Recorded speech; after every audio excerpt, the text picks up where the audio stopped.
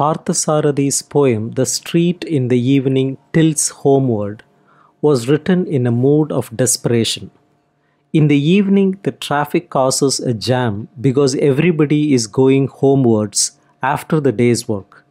It is at that time that the poet gets up from his seat before the table and, picking up his glasses, begins to make a search for himself in every nook and corner of the night.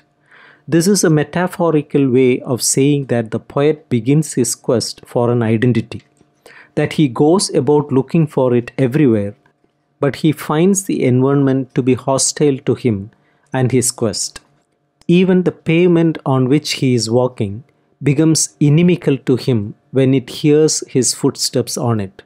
Then a stray dog flings the whole lane at him in contempt.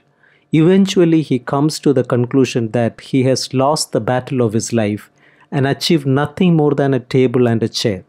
Even so, he does not wish to complain against his life because he can sit in the chair and, with the table before him, write poetry if nothing else.